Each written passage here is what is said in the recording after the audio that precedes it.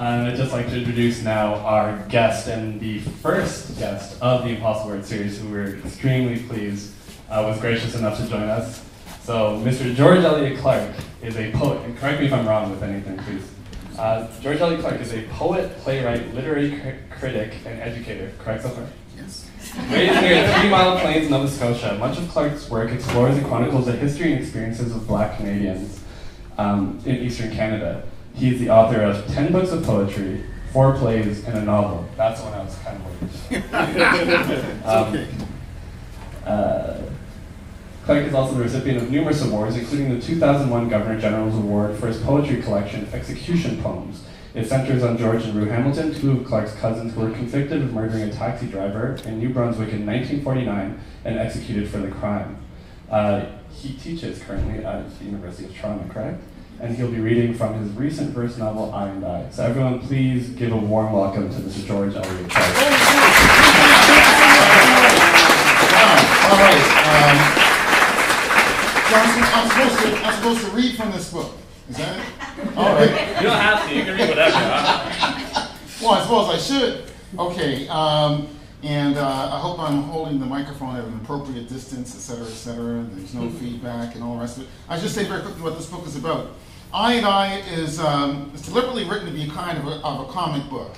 And a comic book story about 2 young lovers, teenagers, 17, 18, from Halifax, who court, fall in love, and eventually move to Corpus Christi, Texas, where Betty is assaulted by an English professor, and then Malcolm, her boyfriend, her lover, has to go and chop up the English professor with a machete, which he does.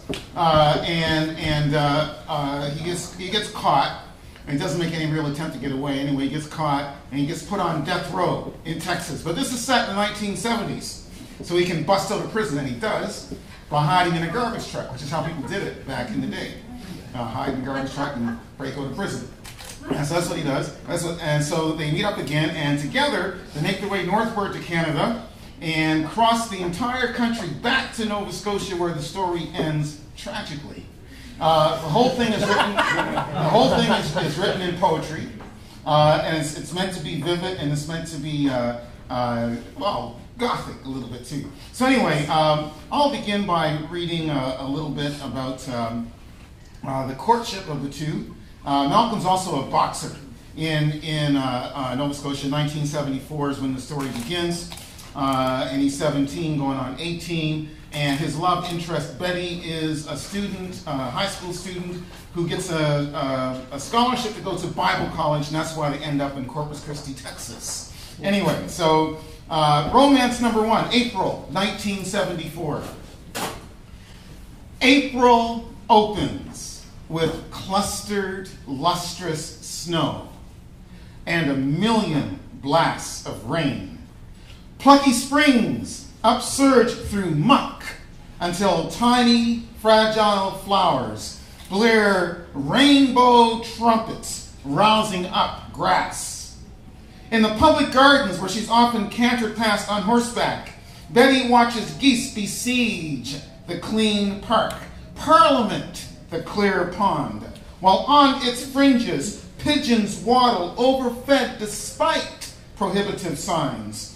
Though this April remains unheated, sunshine gilds the gardens. Human music intrudes, and Betty twirls about, ogles and Orpheus pertinent in his whistling. Like marbles, the notes roll, sparkle in undulant air. Malcolm seesaws as he strides, like a rodeo dude or a Jack Tar.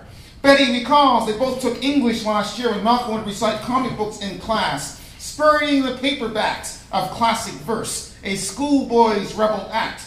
Here he's slick, a down-home East Coast soul man, and a prize fighter, black leather come to life. In the sports news, Betty's seen him dance erect, slender, pretty, while cornered fools drop.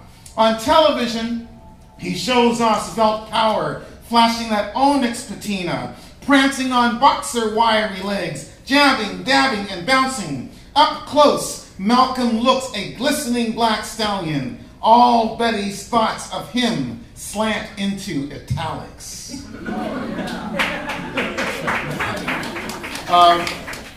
This is called Girl Talk, and in this piece, Betty's talking with another friend of hers, Joyce, about, well, everything. Girl Talk, April 1974. Betty tells Joyce about her accidental date, and her gal pal Liz confides, "I'd like a lick of that, Garrison. Malcolm's slick sidekick out of New Orleans. I bet he kisses ooh la la French, and I like his funny sayings like, Cafe Gourmand don't mean greedy coffee, but you still gotta drink it greedily." In her ma's kitchen, Joyce uncorks wine. "Ain't no bouquet or cachet, it's just red wine." The young lady sipped. As sly as a cat's, Joyce's eyes glanced sideways. Maybe we can all skylark as one, you know, a quartet. Betty serves up the fulsome and relaxed smile a non-committal politico also wields. Joyce oohs. "Saw Malcolm's last fight last month. His sorry foe jiggled like afraid to dick. Malcolm preached up a fit of prayer. His fool stunts down on his knees. Next, Malcolm's hands go boom, boom, bam, bam. Betty, it was a two-fisted twist ending." Joyce laughs. Betty smiles. Their goblets click. "Here's to Pura Vida." Joyce squints at Betty. "Yo, man's a downright pretty lightweight." Betty answers, "No, he's not my man." Joyce tee-hees. "Keep him because it ain't mass-produced. By the hairs of my sweet snuggly snatch, I'm gonna catch that Garrison right off the street." Betty can't help but laugh while swiveling her head in amazed full critique of Joyce's lewd rap. "Let me speak nakedly. Me and him and you and your brash bow could mount a noisy cathedral. Play organs unto full volume orgasms." Betty says nothing. Her orange blush says everything. Joyce giggles. "I'm just teasing you." She pours out a jugular of murder red wine. 2 glasses, kiss, kiss, and concord. Indulgence in the world bets, that be living. So I'm going to go on here with a little bit more of the romance. Remember, it all ends tragically. It's got to end tragically. So here's a little bit more of the romance. This is called Loverly, and it's Betty speaking about her feelings for Malcolm. She says, "Fresh night is wild, a pagan hue, a hint, the tint and blueprint of you. Night is dusky, mathematics.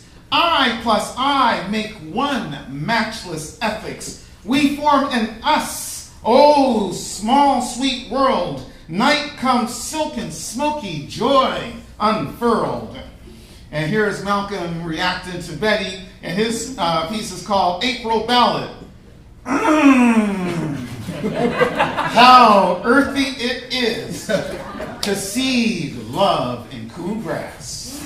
With gypsy accoutered she, how her hips hold sway. Meltingly she opens heaven plus hell unpins. Her bronze here a pillow where swell kisses wallow, or insects when we loll in woods, or let sand spill upon us on a beach where love-oiled limbs outstretch. Though April is cold and buffeted by snow, wind, rain, plus gold daffodils, our lips never feel chills. When we stand under stars and loosen silk and furs for Roman hands and Russian fingers and French fashion, leave our forms half unclothed but deep in kisses bathed. Later we notice scars of grass and seed and tears. Stained we are, but unscathed we fall, like 2 flowers sighed. Thank you. This is encouraging. Oh yeah, Haligonian News, July 1974. I got to read this. I got to read this because we do weird crime in Canada. We do weird crime. That's our contribution to the world criminal scene. We like to do weird most of the time. I know I shouldn't get into all that because we can start talking seriously, and you can all think about headlines and so on. I don't want to remind us of some of the terrible stories that have happened here, but they actually make sense. It's a tragedy. It's a tragedy. It's all weird. Anyway, Haligonian News, July 1974. The North End Post loathes Huckabuck so much that after he's been bullet shattered, buried, they dig him up, knife out his eyes, blast off his cock, turn him over, shoot him in the ass, like how Lorca died. Axe off his head, plant a penile spliff in his mouth. then trundled this macabre assembly in a wheelbarrow through Uniacke Square. They dumped the crimson mess into Halifax Harbor, that sewage lagoon. They treat Huckabuck like Pope Formosus, who 9 months worm-eaten was resurrected and put on trial for heresy, his death having debunked his infallibility. His reeking corpse, propped up by sticks, was harassed about theological disputes, but he remained fiendishly silent despite the obscenities his flesh sustained. Judged guilty, his maggot-riddled body was stripped of its papal robes and jewels. His fingers were lopped with an axe, and he was flung into a pauper's grave. But the Roman mob, still furious at Formosus, pitchforked up his corpse again and chucked it into the Tiber River where it floated, a Gaul carnival, until a priest dredged it from a sewer and wheelbarrowed it to a garbage dump. But Formosus' skull leered with delight when his successor and prosecutor, Pope Stephen VII, after the cadaver synod in 897, was strangled by unknown hands. Huckabuck's head wound up stuffing the belly of a sizable Newfoundland cod, a fact read into the Nova Scotian Hansard, the Journal of Assembly Debates, all true stories. And onwards. So they go to Corpus Christi. They go to Corpus Christi, Texas, and where all hell is going to break loose. And, I got to read this little piece about Lowell Beardsley. Lowell Beardsley is my villain, and he's an English professor. Dr. Lowell Beardsley, PhD in anatomy. Corpus Christi is, let's face it, a weird name for a city, but peculiar to Texas where too many Christians are just well-tanned charlatans like good old Garter Ted, preaching Armageddon but banging church ladies like there's no world tomorrow. Ain't this a homey setup for Doc Beardsley? A D. Lowell's lumberjack with a doctorate, Lowell Beardsley is a half Canuck from Maine. He is so homely you get eye strain seeing him and fall asleep. But then you have... I'm sorry, I haven't read this in a long time. But then you have a nightmare that shocks you awake.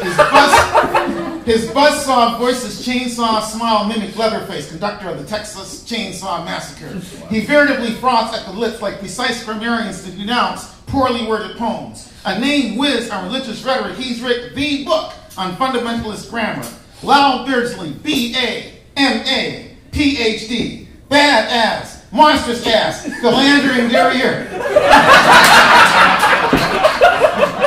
Has come to Corpus Christi in God-fearing Texas to escape those malevolent maples of Maine, occupied by inbred woodsmen with bugged-out eyes, ketchup blood smearing their underwear, drool slurring and melting down words. His boyhood home was really a barn. Shotgun shacks, shotgun weddings, shotgun deaths, those ugly Maine smells of burlap sack and potatoes, that brown dirt creation, the wrinkled fields, vistas of tar paper shacks, shivering with incest, where daddy done daughters breed mongoloid mongrels, illegitimate babes that rats chew on legitimately. Lowell knows too well that Maine tombstones double as mirrors. That's a Stephen King country. Stephen King country. Maine, Stephen King country. That's it. Stephen King rules Maine. And for good reason. Anyway, so the English professor attacks attacks Betty, and so Malcolm's got to go and get some justice. He's got to go get some justice and wield that machete. And so this is the murder scene. Lowell Beardsley, 1934-1974. Malcolm bows the machete into Lowell to put the kibosh on him. Lowell's mouth looks hot and raunchy inside an adult genital pink. As Lowell cringes, winces, inches backward, hands and arms up, taking hacks. In freaky transformation, a scarlet mouth opens in his belly. Sinister moistness shits out. Voluminous drool runs down. Cuts leap about like roaches. Lowell's neck degenerates into beef. Influx of blade, efflux of blood.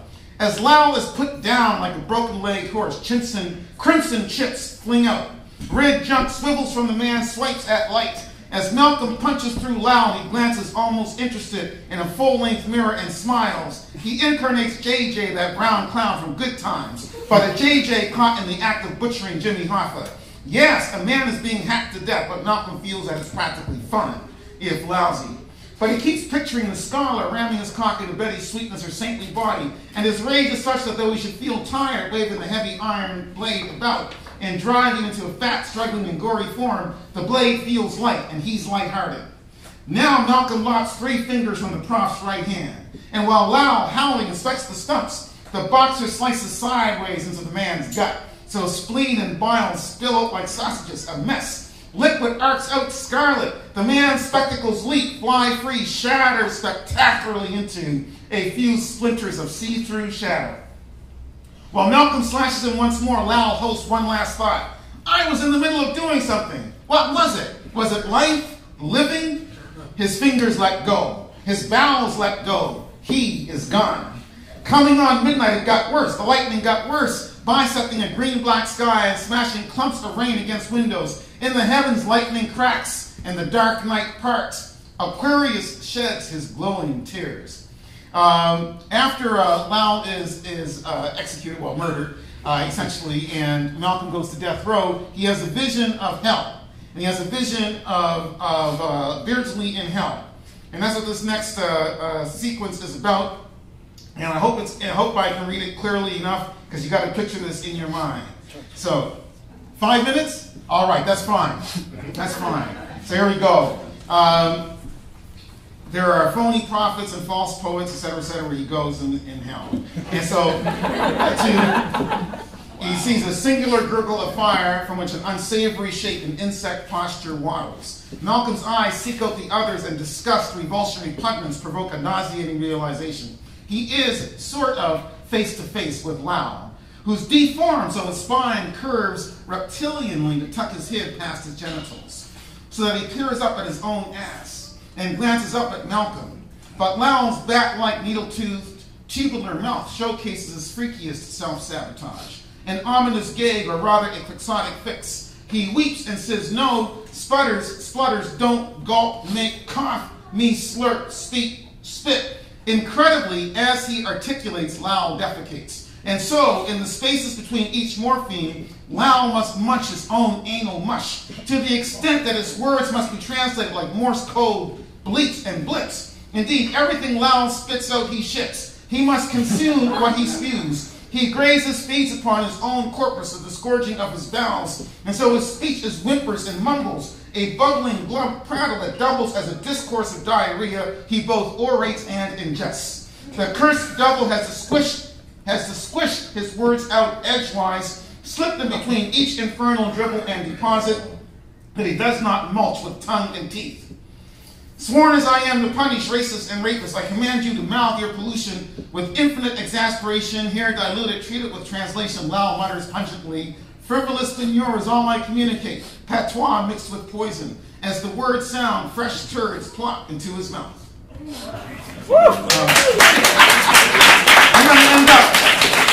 I'm going to end up with a slightly nicer accent from this book, which, by the way, is illustrated. You can see. I just want to point that out because the original idea was that this would be a kind of graphic novel.